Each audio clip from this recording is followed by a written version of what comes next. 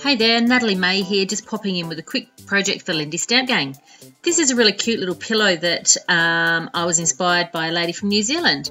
Having done the craft and quilt fair across Australia and New Zealand during 2018, I have learnt so much more about fabric. Fabric is definitely not my thing, but I love that Lindy sprays and magicals work fabulous on fabric as well.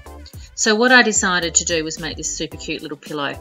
This is just some calico, and I've cut it into about 2.5 inch strips.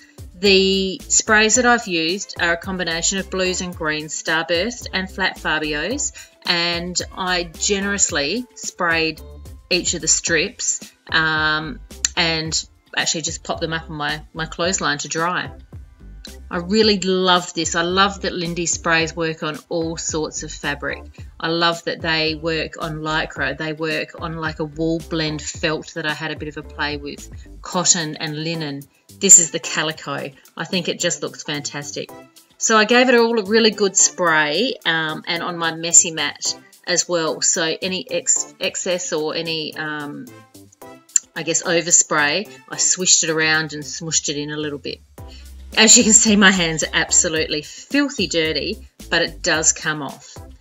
I then got the iron out. I know my husband was just as shocked as you guys are, and folded each of them in half and ironed them into little strips. What this did is actually creased that edge really quite nicely.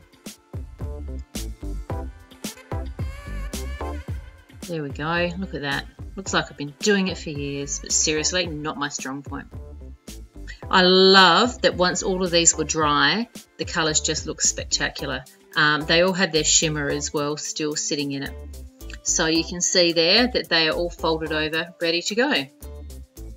The next thing I did is just as shocking. Yes, ladies and gentlemen, that is my sewing machine.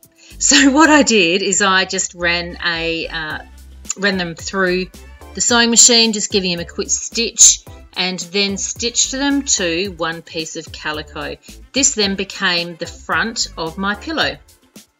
My next step was just to put a backing on it and then stuff it with some, I don't even know what it was, random stuff. So I kind of love it, very cute. Give it a go. Thanks for dropping by, and see you next time.